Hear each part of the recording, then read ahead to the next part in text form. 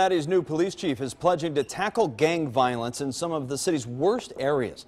The chief presenting a new crime data plan today. At 9 on your side, Jason Law is live in the one part of town where police will be spending a lot more time. Jason?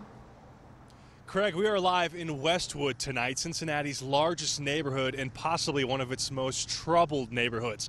According to that new crime data released today by the Cincinnati Police Department, the number of people shot in 2015 increased in Westwood last year more than in any part of town, and it wasn't even close.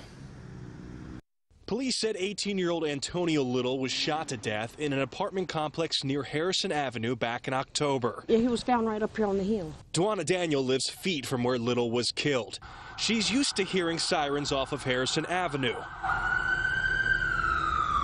But now she says the violence has gotten way too close. It really makes you not want to go out, you know, to associate with people around here anymore because you never know what's going to happen. In the last few months, Westwood's gun violence has made headlines, and now it's getting Chief Elliot Isaac's attention. Those that are involved in gangs, we will be focusing our efforts and attention on those individuals. Tuesday, the chief presented last year's crime data to City Council.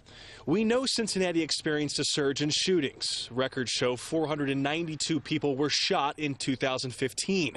That's up from 383 the year before.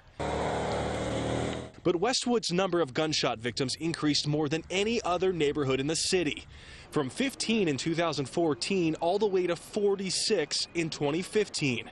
Our folks are out there gathering as much intelligence as possible, and we'll be giving it quite a bit of attention here in the new year. But Dwana Daniel isn't so optimistic police can make a difference. Because they're going to do what they want to do out here regardless if they try or not. I mean, it would be nice if they could get it under control. But you don't have a lot of hope. Right now, no.